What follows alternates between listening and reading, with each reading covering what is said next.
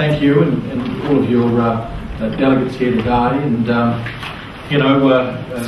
when I made that speech, it had come from seeing time and again constituents rock up to my office telling me stories that anyone with a sense of compassion, a sense of justice would realise that there's something wrong with the system.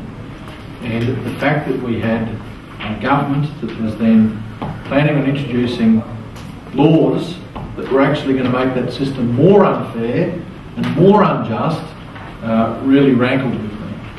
And so I gave the speech I gave. I think that I've heard the Grenades line before, but someone said you're a bit like a honey badger. I didn't know what a honey badger was, but it was a creature that just, despite getting stung and bitten and all the rest of it, just keeps on going and going and going. So I take that on. I like to be known as the honey badger. But the reality is we are on the opposite side of the chamber now.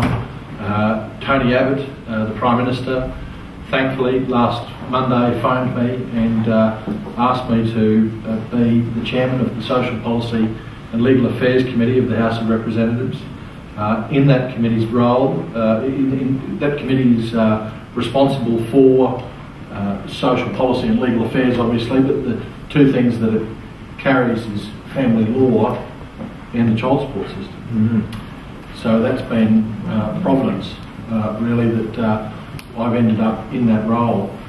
And a little bit more providence is that 2 weeks before actually getting that call from the Prime Minister, I had a meeting with the Minister, Kevin Andrews, Minister for Social Services, and I asked the Minister, firstly I said that I was interested in actually chairing that committee and working with him. The second thing I said is, regardless of what happens, I want you to have an inquiry into the child support system. The fact is it's broken, it is unjust, there are people killing themselves over what's going on, and I told him, but 3 of the many, many stories that I hear, he's heard them before too, every member of Parliament would have heard them. If you're not hearing them, then quite frankly, you're not listening to your constituents. So we need to do what we can to make the system fairer, more balanced, more just. There is a motion that I took to the National Party Federal Conference in, I think it was last year. That motion is now National Party policy, and as a party that is in government, my role, being a member of that party, is to ensure that that's what gets done. Now that policy I can't articulate off the top of my head, but it called for an overhaul of the payment calculation system of child support.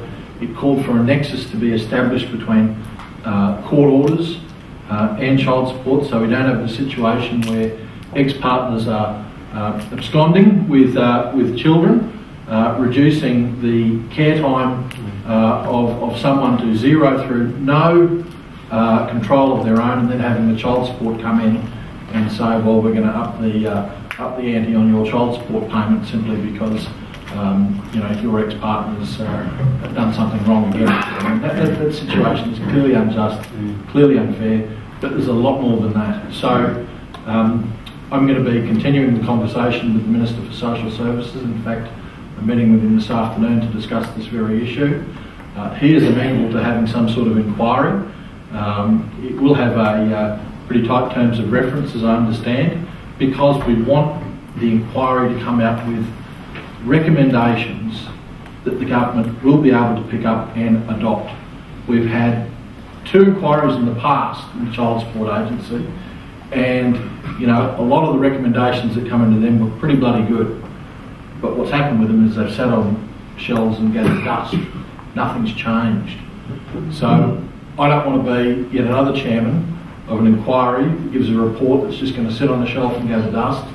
I want to be the chairman of an inquiry that's actually going to do something meaningful and change the system to make it fairer, to make it more just, so that we don't have men killing themselves week in, week out.